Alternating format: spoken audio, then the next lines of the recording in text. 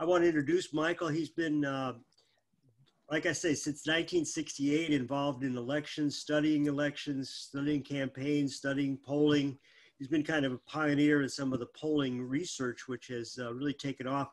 I actually remember in 1964, and I guess the election was 63, Michael. I was at Ferndale High School in Detroit area, and the polls, I was a newspaper boy, and I remember reading on a Sunday morning that Kennedy was polling ahead of his opponent, Nixon, I think at that point, and that I was very excited about that. There was about 6 a.m. on a Sunday morning trying to deliver the newspapers and opening them up and seeing the poll that Kennedy was ahead. In Ferndale, I was kind of the minority in terms of supporting Kennedy.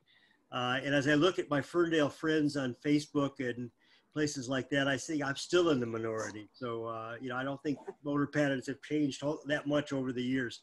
Maybe that's one of the things you could talk to us about, Mike, about what determines how people vote.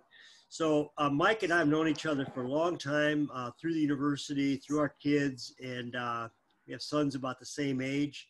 So it's my pleasure to turn things over to the esteemed, well, I guess Professor Emeritus in the past, but now you're actually back at the university. Can't stay away. So Michael, take it away. Thank you, Rob. Let me share my screen.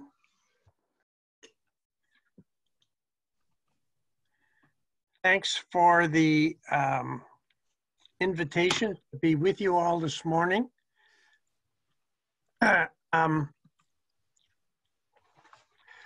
I want to make this presentation, as Rob said, for about a half an hour. Then I'm happy to answer questions for as long as you're interested. This is a very unusual political campaign in terms of what we've seen recently in American politics. It's important, I think, to begin by positioning the Trump presidency in terms of what we think of as the normal presidency or a normal incumbent seeking re-election. If we go back to 2016, it's important to remember that Donald Trump has no prior experience in governing. He ran as an outsider, promising to drain the swamp. Any observer of Trump across the last almost 4 years, or a little over 4 years counting the campaign, will know that he has very little interest in policy. And in fact, some people in the media have described his presidency, his term in office, as post-policy government. He doesn't believe in science. He governs from his gut feelings. He stretches the truth frequently, and sometimes he actually lies. One thing that's unusual about Donald Trump is that almost every other president who gets elected and takes office immediately begins to think about how he can enlarge his coalition. And Trump has never expressed any interest in doing that. He is focused entirely on his base and holding his base. One thing that's different in 2020 compared to 2016 is that, of course, he's an incumbent, and therefore he has a record to defend. He had a campaign strategy prior to the onset of COVID, which was to run on the basis of a strong economy and then to turn out his base. But of course, the onset of the pandemic has changed Americans' views of what they expect from government and also altered the nature of the competition. So as a political scientist, when we talk about understanding elections, there are 4 factors that we take into account.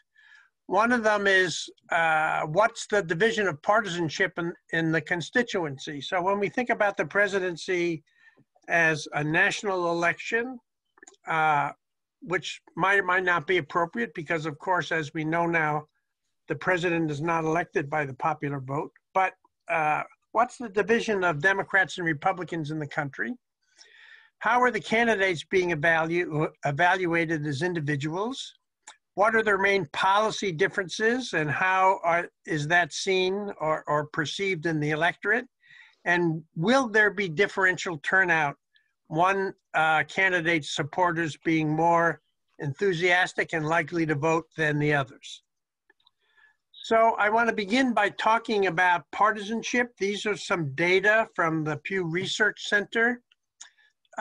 When we measure party identification, which is a concept that actually was developed at the Survey Research Center at Michigan in the 1950s, we ask two questions. One of them is, in politics as of today, do you think of yourself as a Democrat, Republican, or an independent?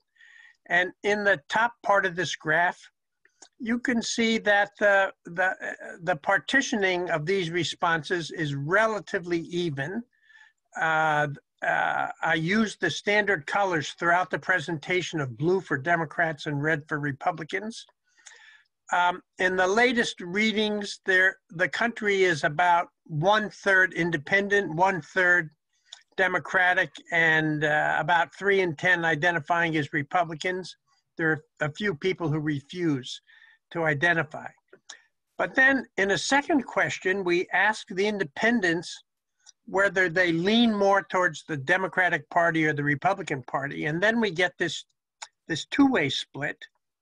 And there's about a 5 percentage point advantage of Democratic identifiers over Republican. So we think of or describe the United States as a democratic nation, although the analysis of voting patterns by party ID show that Republicans have been more likely to vote than Democrats, and they have been less likely to defect to vote for a candidate from the other party. The other thing that's important to understand about partisanship in the United States is that the Republican Party is a party supported by white Americans. In these latest data, among whites, 53%, a slight majority identifies Republicans, 42% as Democrats. But among African Americans, it's 8-1 favoring the Democrats. Among Hispanics, it's a little better than 2-1 favoring the Democrats. And among Asian Americans, it's about 4-1 favoring the Democrats. So this is an important set of data because not only does it describe the current situation in the United States, but it's important to keep in mind that the demographers estimate that by the mid-2040s, whites will be a minority in the United States.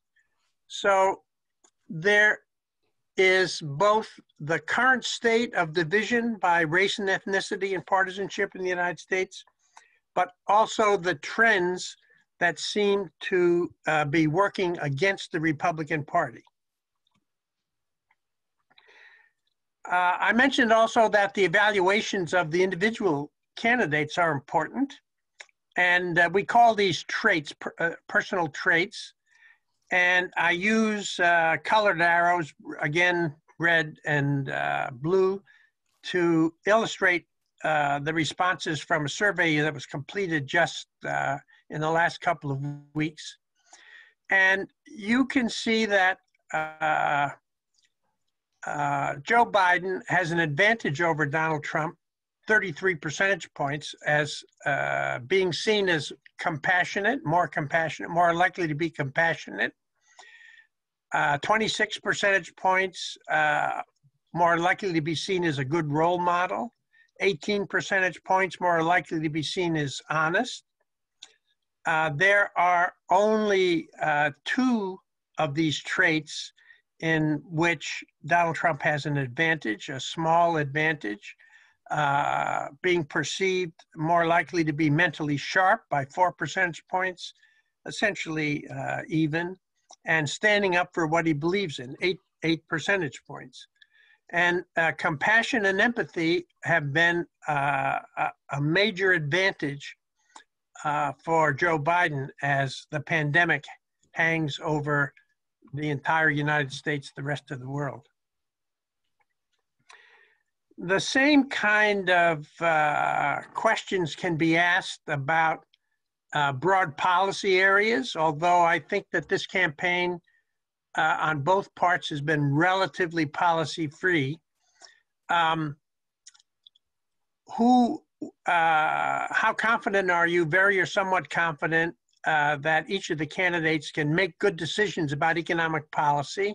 This is the one area where Donald Trump has had a slight advantage and pretty consistently.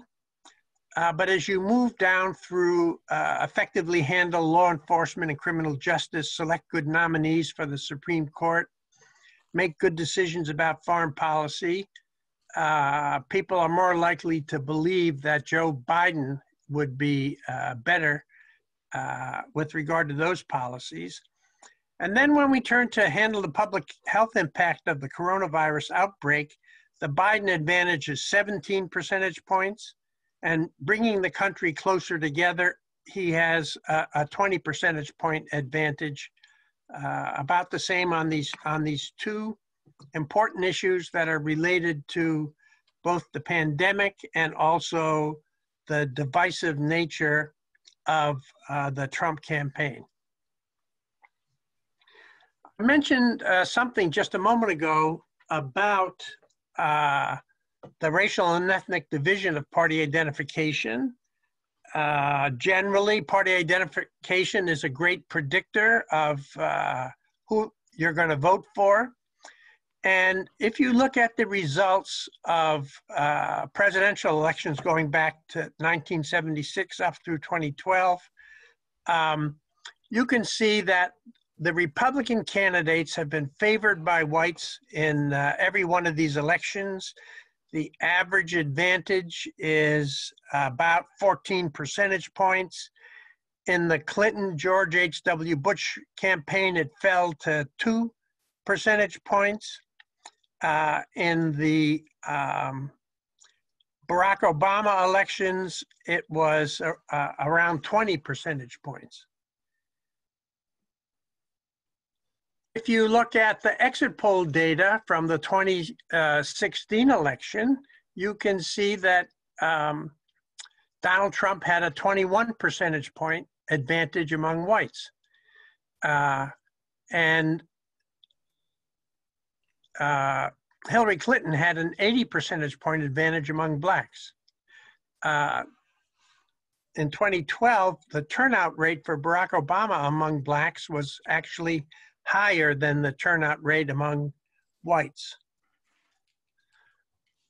So here are some data, again, from this most recent Pew survey.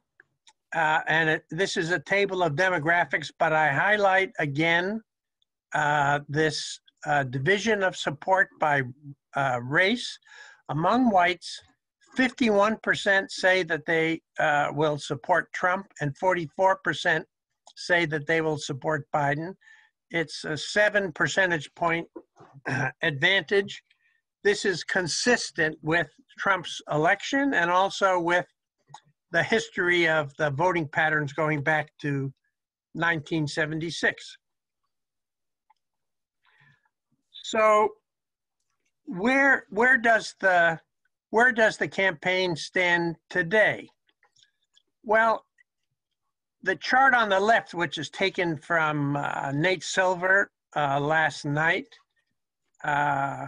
shows, first of all, that the race has been pretty steady in terms of the division of preferences going back to the summer. And currently, this is a modeled estimate based upon national polls and some other elements. Joe Biden stands at 52.4%, Donald Trump at 41.9%, a 10.5 percentage point advantage or lead for Joe Biden. But we know that in 2 of the last 5 elections, somebody became president who didn't get a majority of the popular vote. And for those of you who are in Ann Arbor, under the Electoral College and what is generally a winner-take-all rule, we know that Donald Trump became president by fewer votes across a few states than sit in Michigan Stadium on a Saturday afternoon, about 88,000 votes. And he won the state of Michigan and all of its electoral votes by 10,700 votes, less than 11,000 votes. So it's important to keep in mind what the polls are saying in these battleground states. These are the states where the candidates are spending all of their time, their personal time. That's the most important resource that they have, as well as where they're doing their heaviest advertising. And you can see that in Texas, Donald Trump is still maintaining a lead, as well as in Georgia, although it's essentially a dead heat. But in 8 of the other battleground states, Joe Biden is ahead. And in the upper Midwest, his current leads are pretty sizable: 7 points in Michigan, 6 points in Wisconsin, 9 points in Minnesota, also 7 points in Pennsylvania. Ohio is too close to call. These are states that Donald Trump won in 2016.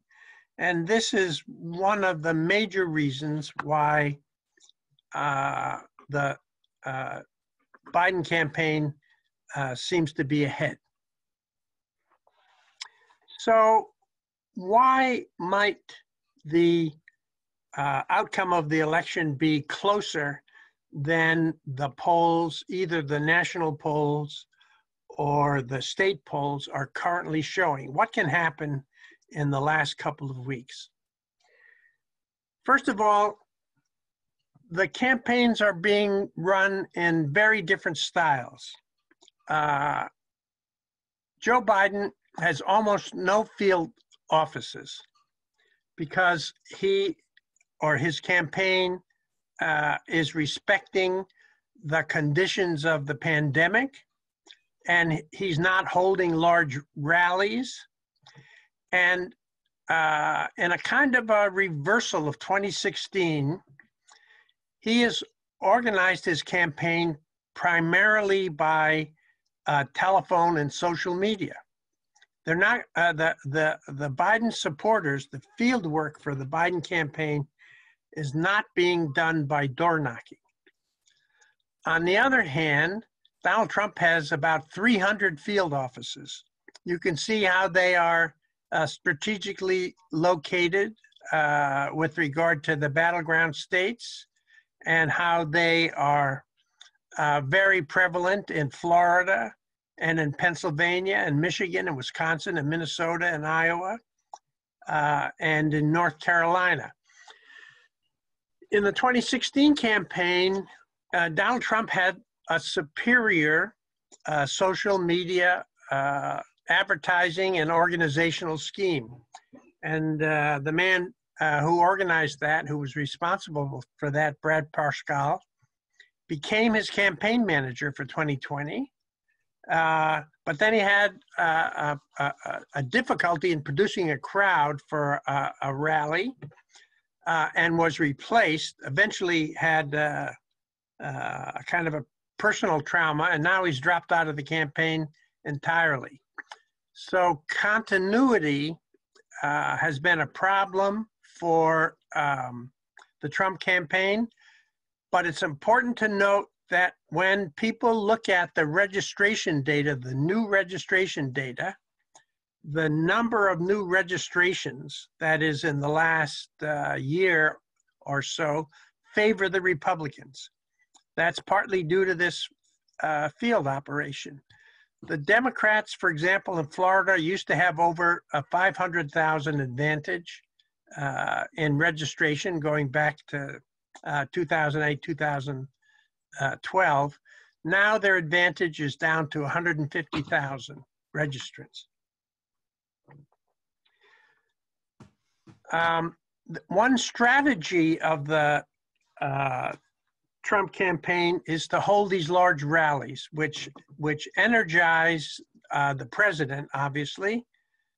But if the president's campaign is organized on a combination of stimulating turnout among his followers at the same time that there's an attempt to suppress voting by the supporters of his opponent, especially minority voters, we can expect to see that the president is back on the road now after his hospitalization. We can expect to see him build to perhaps 3 or sometimes 4 rallies a day by the last few days before the election.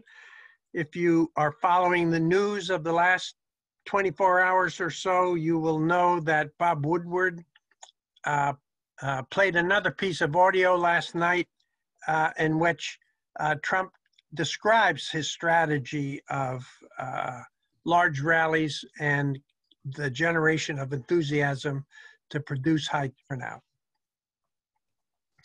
One interesting point from this recent Pew survey is the differences in preferred or actual methods of voting by the supporters of the two candidates.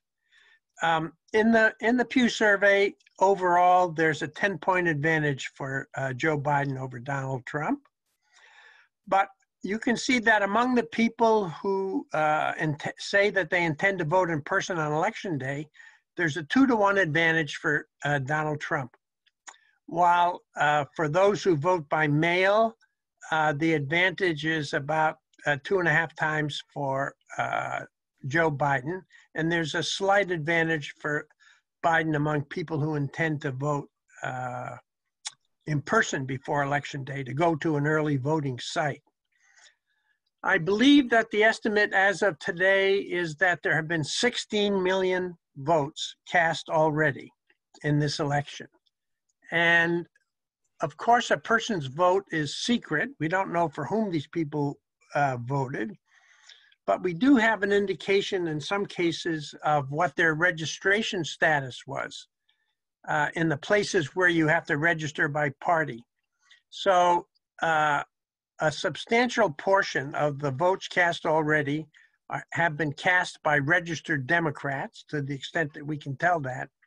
So you may hear the use of the term banking votes. Joe Biden has been banking a fair number of votes already in the early voting, but we expect that there'll be a big difference between the division of the votes cast on Election Day and the division of the votes cast before Election Day. I want to mention another advantage that Donald Trump has. This comes from work by a colleague of mine, Stuart Soroka. This is the relative proportion of the news coverage in the beginning of September at the start of the campaign that each candidate received. And short of 2016, you can see that there's an incumbency advantage. The blue dots are where an incumbent Democratic president had an advantage, and the red dots show where the Republican candidate had an advantage. Now, 2016 was an open contest, but you can see that there was disproportionate coverage for Donald Trump in 2016. He has a particular strategy that he uses to garner media coverage. And at the beginning of the 2020 campaign, and actually continuing, about 7 or a little more than 7 out of 10 mentions that appear in the news have Donald Trump's name associated with them, compared to only 2.5 for Joe Biden. And not all of this news is good, but to have this kind of advantage in mentions, first of all, has a slight advantage for Trump, but it also means that people can't learn very much about Joe Biden because of the lack of coverage. So what are the candidates' basic strategies? All along for Donald Trump, it's been to energize his base by appealing to racial and ethnic divisions. He's focused on these wedge issues of law and order. He has associated himself or refused to disassociate himself from some very divisive groups in contemporary American politics.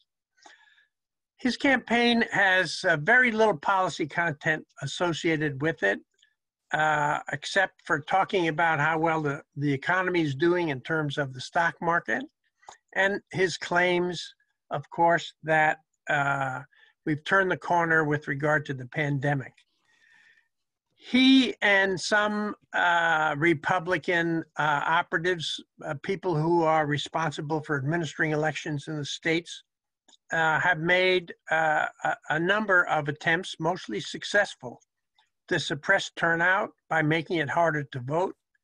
And he has begun a campaign to raise questions about the validity of mail-in ballots and also the accuracy of the count and therefore the final outcome. For Joe Biden, he has remained positive and empathetic.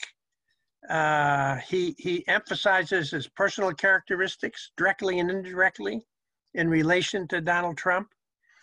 He's been promoting policies, for example, with regard to climate change, without an explicit contrast between his positions and Donald Trump's. He just talks about how climate change is, for example, an existential threat to people in the world. And of course, the Democratic Party is emphasizing turnout.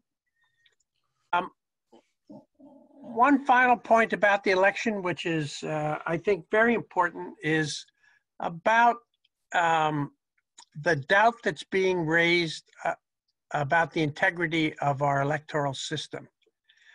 And whether, we don't know yet whether this will be a one-off thing associated with this particular campaign with these two candidates and under these particular conditions, or it will have a more durable impact with regard to how Americans feel about their political system. So here are 4 questions asked in a YouGov survey for Yahoo News in the middle of September. And this is the percent of people who responded yes by support for a candidate. So do you agree or disagree with the following statement? The only way Donald Trump is going to lose in November is if the election is rigged. 11% of Joe Biden supporters believe that, but 61% of Donald Trump supporters believe that. Do you think this year's presidential election will be rigged in favor of one candidate or another? 1/4 of the Biden supporters, half of the Trump supporters. Election security experts say a U.S. presidential election cannot be rigged. Do you believe them? And you can see that this proportion is relatively low, at least with regard to what people might have expected. 1 in 7 Republicans believe this. 1 in 3 Democrats believe this. And then finally, do you think this year's presidential election will be free and fair? And here there isn't much of a partisan division, although the explanation or justification for these views could differ by party. But only about 1 in 4 survey respondents thought that this year's presidential election will be free and fair. So those are the comments that I had prepared. and I'm happy to take questions. Mike, I'm going to start by thanking you, first of all, and asking you a question. And then I'm going to have people break into small groups for about 5 or 6 minutes to form their questions as they talk to each other. That's part of the Leaders connecting aspect of this morning. But my question is, with 2 weeks to go, 2 weeks plus, what are you going to be looking at primarily? What will you be following? What polls, what trends, et cetera? Well, I tend to follow Nate Silver, 538.com. I think he has a pretty good model. We know that in 2016, the national polls were very good, but we know that they, accurate that is, but we know that there was a statistical bias that favored Donald Trump in the state level polls. They showed Hillary Clinton ahead when she lost many of these states, even by a small margin. And Nate Silver produces these estimates at the state level as well. And the New York Times has a kind of a data division called the Upshot, and I follow the data there. The lead that Joe Biden has is historically a large lead at this point in the campaign. And one thing that's very interesting about it is it's remained about the same size since the summer. So and I thought the contrast between the two candidates, for example, in the dueling town halls last night, was pretty striking. The main thing is turnout, whether the Democrats can produce voters and whether the Republicans can minimize Democratic voters while stimulating the Trump supporters to get to the polls. So I'd be watching the early voting trends, and I'd be watching the polls. There is one more debate next week. My guess is that when they appear jointly, it's not going to be very different than the first debate, the relative performance and behavior of the two candidates. But we'll have to see. There are things that could happen that, are unpredictable. I mean, if the president had gone into the hospital 3 days before the election instead of, a month or 5 weeks, that could have had an impact on the distribution of preferences. And of course, nobody's out of danger yet. Kamala Harris is going off the campaign trail for a couple of days because there is coronavirus among her staff. We'll have to see whether she can do virtual events. But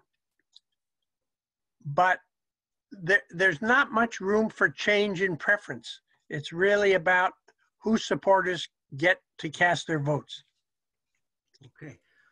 Well, thank you. We're going to take about 5 minutes and just have people in groups of 3 introduce yourselves to each other, and maybe think about a question you might have from Mike or something that is on your mind that you want to express. So, Emily, take us away to the magic chat rooms. I'm going to ask Diane Buis to ask a question to Mike. Mike, you back there? Yes, I'm here. Okay. Diane has the honor of being a first-time voter. She just got her citizenship, and this is her first election. So we all thumbs up and claps for Diane.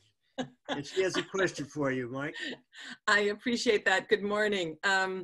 So I am a first-time voter, became a citizen just about a year ago. And so it is exciting to be voting. It's also a really interesting time to be voting.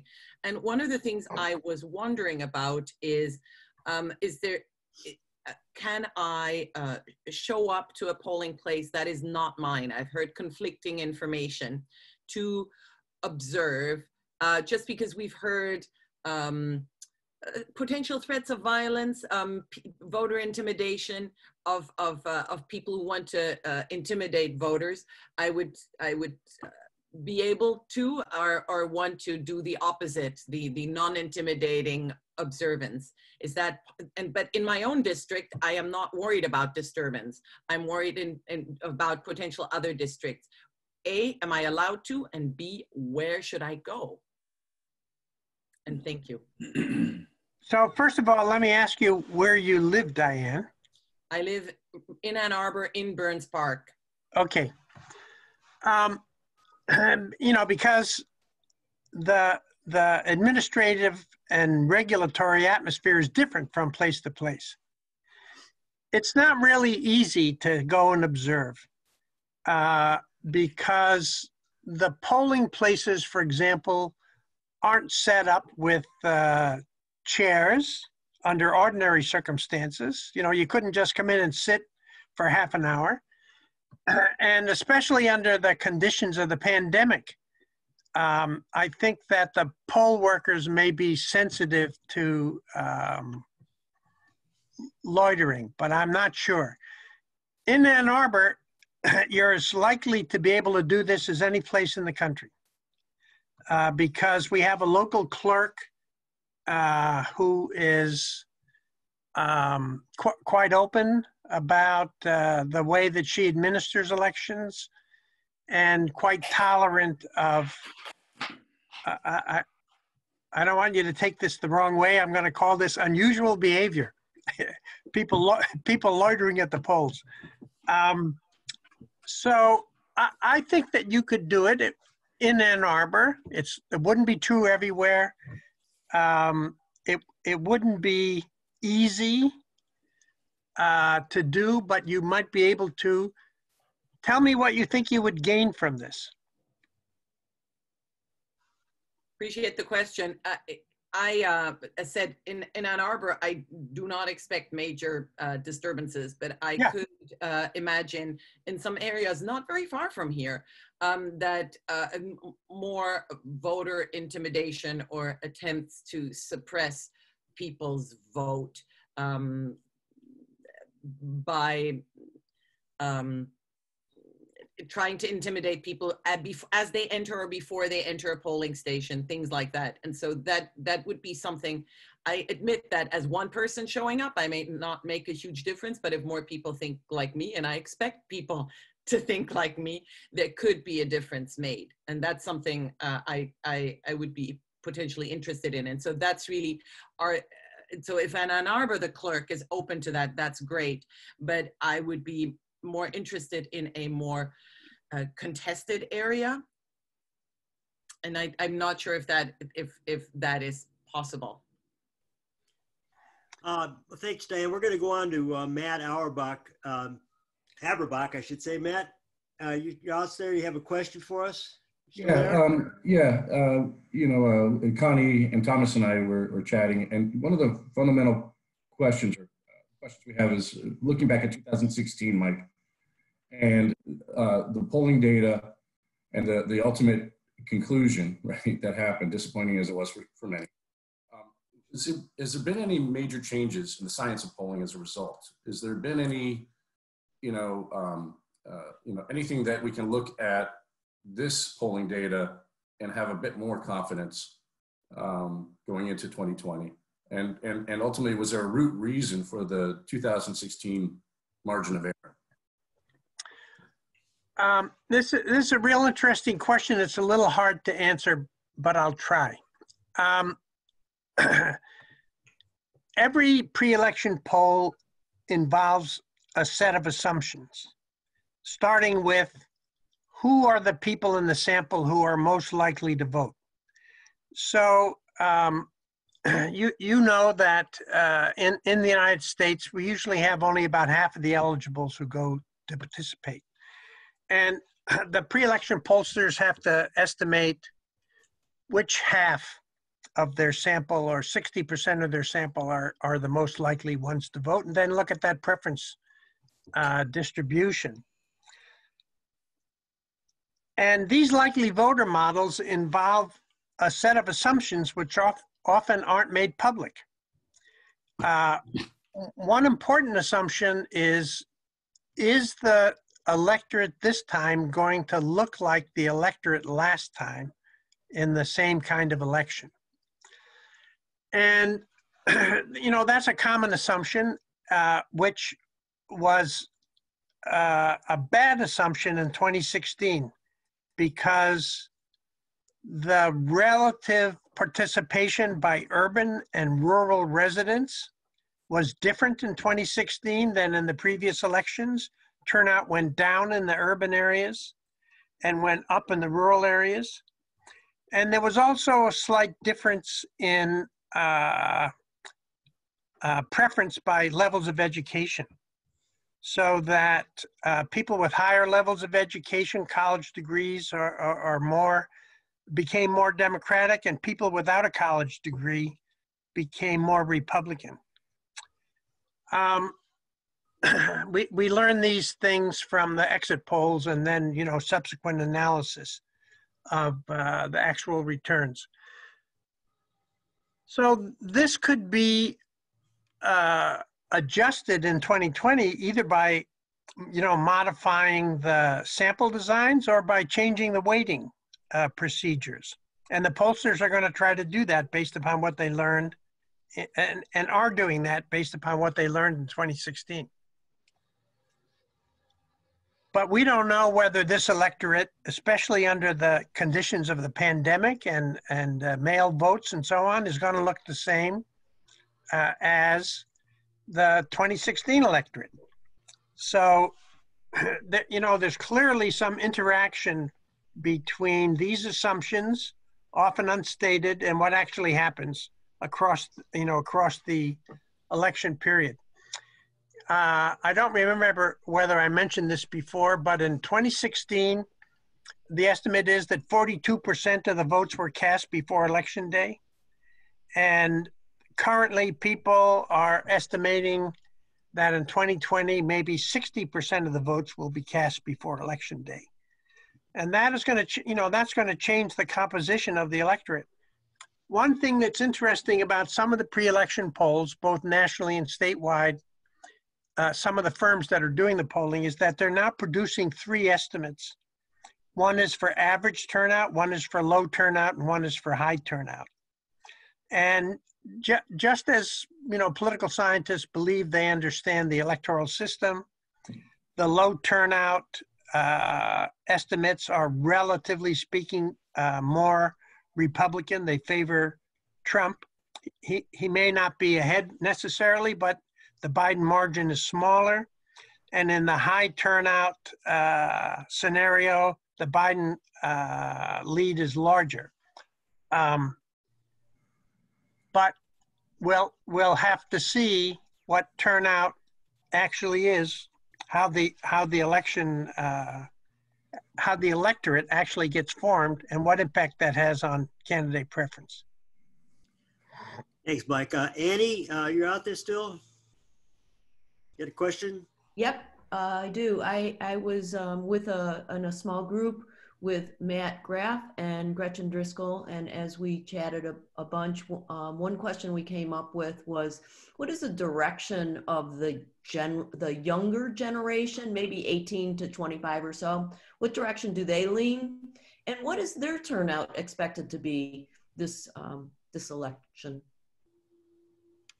Well, young people are often the kind of holy grail of political candidates. There is a relationship between age and turnout propensity. The older you are, the more likely you are to vote until you get to be a senior citizen, and then for a variety of reasons, your turnout might fall off. When we look at attitudes about public policy or policy preferences, young people are more liberal than the older segments of the population. I would expect the turnout among young people to be relatively low, as it is historically. There's a variety of reasons for that. There's a big distinction, for example, between young resident citizens versus, for example, college students who are away from home. It's very hard to get a ballot either in the place where your family lives or where you're now residing on a campus. And we also believe that voting is a habitual form of behavior, that you learn to be a voter. So obviously when you're younger and you don't have much experience, it's harder to get into the system. So all of this supports the notion that, relatively speaking, the turnout among young people is lower than it is among older citizens. Michael, I have a question, and that is about the Supreme Court getting involved in the election, because I believe one of our candidates said that, you know, it's going to go to the Supreme Court. It did go to the Supreme Court in Florida, although when you look at the law about the election process, it doesn't include the Supreme Court, as far as I understand. So could you explain what role the Supreme Court might play, or what does happen if it's a contested election? I guess those are two separate questions. Yeah, first of all, we expect the election to be highly contested. Both parties have amassed substantial teams of lawyers to look at the handling of ballots, the counting of ballots, the certification of the results. There is no federal law that regulates elections because we don't have federal elections, except insofar as the federal elections are held on the Tuesday after the first Monday of November in even-numbered years. But all of the contestation will be about local and state regulation. A case could get to the Supreme Court by going up through the normal process, but it would be about how to interpret a state law. So in Florida, the case was essentially about, should they keep counting or should they stop? And the Supreme Court said, if the Supreme Court of Florida said stop, then, you know, it should stop. The contest in 2020 could be about signatures. It could be about the dates by which local jurisdictions will accept ballots. How many days after the election, for example. So I think it's possible, if the Republicans contest the counting regulations, it'll be to cut off the tabulation of mail votes, mail-in ballots, and probably on the basis of the date that they were postmarked or received. And so it would, if it got that far, it would be about interpretation of those elements of the local law. Okay. So, but otherwise, what would happen if it is contested? It goes to the House. Is that correct? And can you, that gets kind of complicated. I know that. And that's at the electoral level. If they don't reach a decision. Well, it's a little difficult to speculate about that, but let's talk about one easy case where the two candidates get the same number of electoral votes. So there's no clear winner in the Electoral College. Then I believe it would go to the House. It would be the new House that would make a decision. The House would vote by states. That is one vote per state. So the division of the state delegations is very important. And the winner could be determined by the House under that circumstance. I believe that's very unlikely. But in the last week or 10 days, Joe Biden made a visit to Michigan. He went to Grand Rapids, which would ordinarily be a very unusual place for a Democratic candidate to visit, except that there's an open house race in the Grand Rapids area that could affect the partisan distribution of the House delegation from the state of Michigan. And I think we'll see some travel by, not much because they can't afford these kind of digressive trips, but we could see some travel by both Biden and Trump in the last 2.5 weeks that could be related to House outcomes and state delegations, looking at the possibility of a House involvement. Eileen, are you still out there? You had a question for Mike? I don't know if it's been answered. Don't hear Eileen anymore. How about Bill? No, she's there. She's oh, there. Eileen. Okay, go ahead, Eileen. Yeah. I did unmute myself a little late. Yeah, our group of Janice Costa and Sharon Townsend and I had What a nice group, by the way. Some of my favorite people all in one group. Great. I enjoyed it.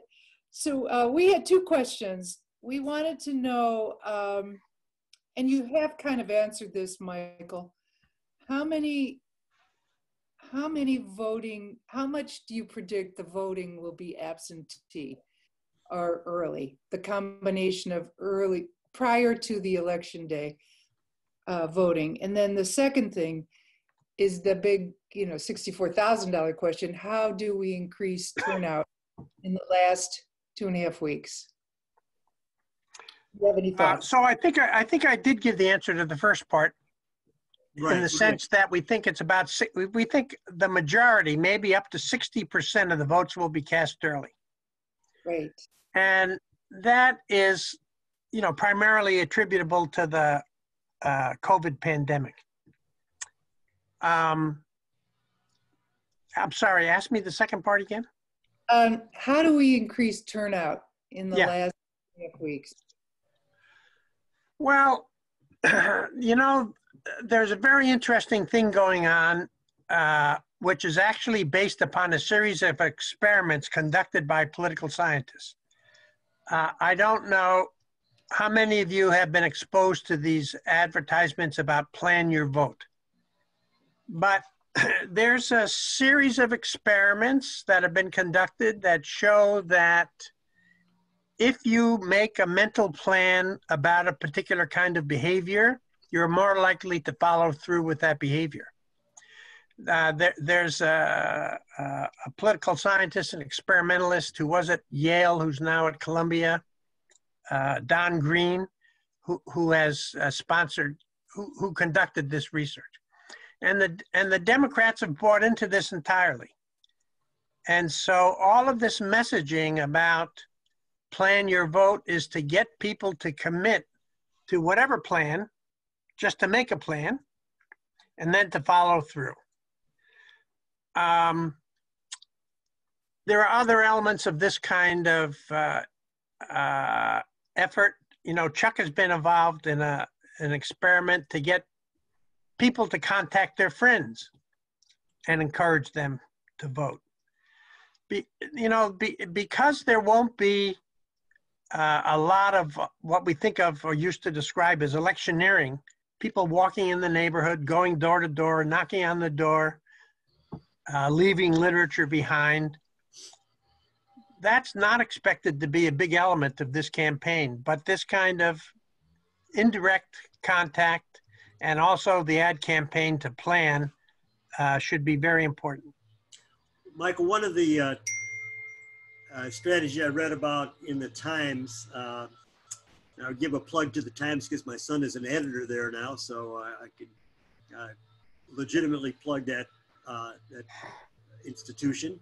But the idea of when people have voted to ask them to text 3 people who they think may not have voted yet to go out and vote. Have you been familiar with that strategy?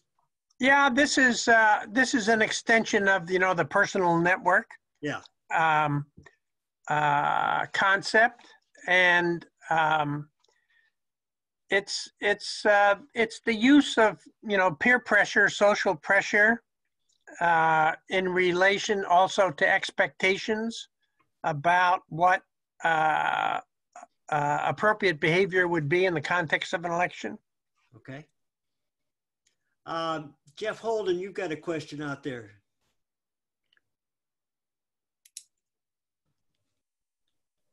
Yes, my question was just looking at the debates. It dawned on me as I was watching first presidential debate that the moderator was not keeping control. And it would seem that with the electronics of today that they could have easily said, okay, beforehand, here are the rules. If you get off point, if you start cutting in the other person's, we're going to mute you and take the camera off of you.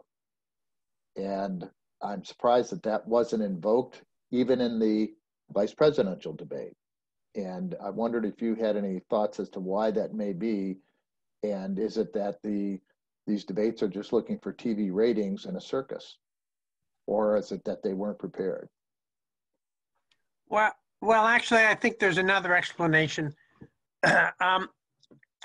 In the debates leading up to 1984, which would be 60, 76, 80, the debates were organized by the parties, and they required an act of Congress to eliminate the equal time provision for the debates so that some candidates could be excluded from participation.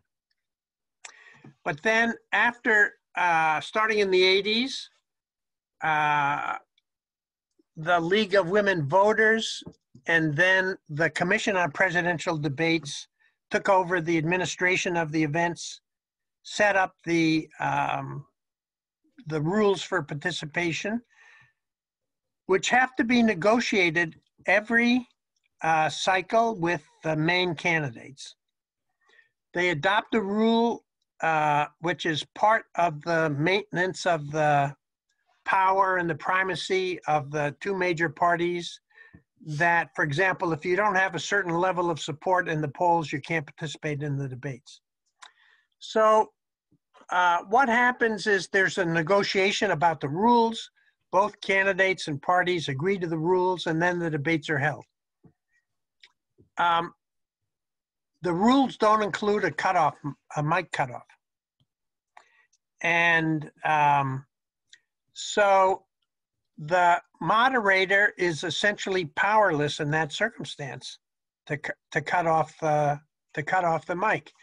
After the first debate this year, you know, there was some conversation about control of the mic in the second debate, were it to be held, and Donald Trump in particular disagreed about that and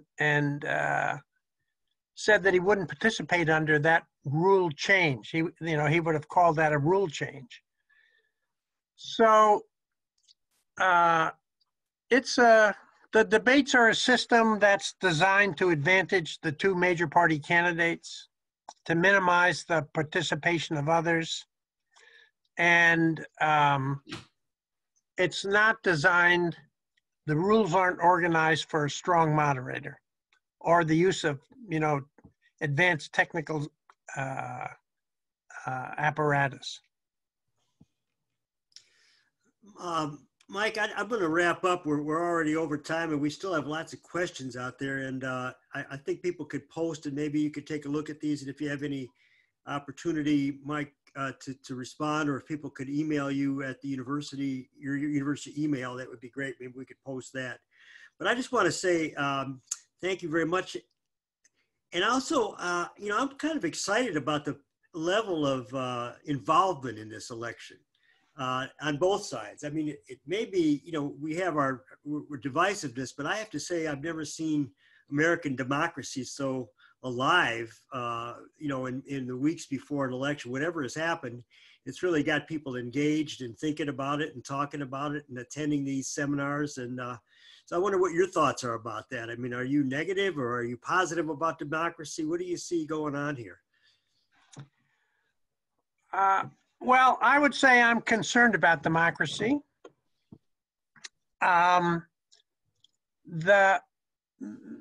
This is possibly one of the most important elections we've had in recent history because of what's at stake, in the sense that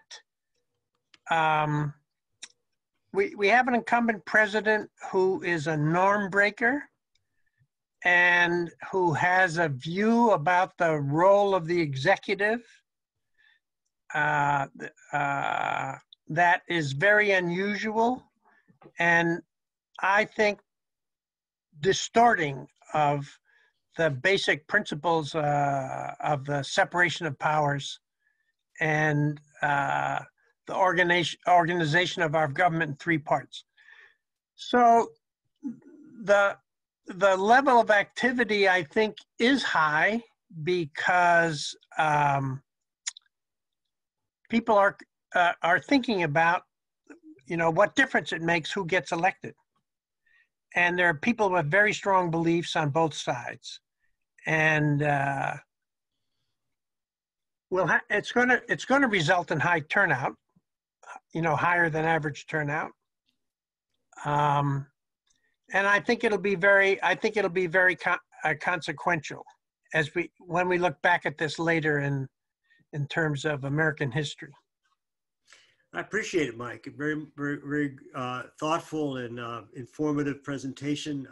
Appreciate what you're doing, and if it's okay with you, we're going to post this on online so people could take a look at it, and people can comment on it. And I'll do that on Monday, where I'll post on the Dr. Rob newsletter this presentation and the comments. And thank you all for participating. We had a very high level of involvement here. We had about 60 people on board at one point, and about half of those are still on. So that's very good for a Zoom on a Friday morning. So thank you very much, and maybe we'll talk to you after the election. Great. Bye-bye. Thanks for inviting me.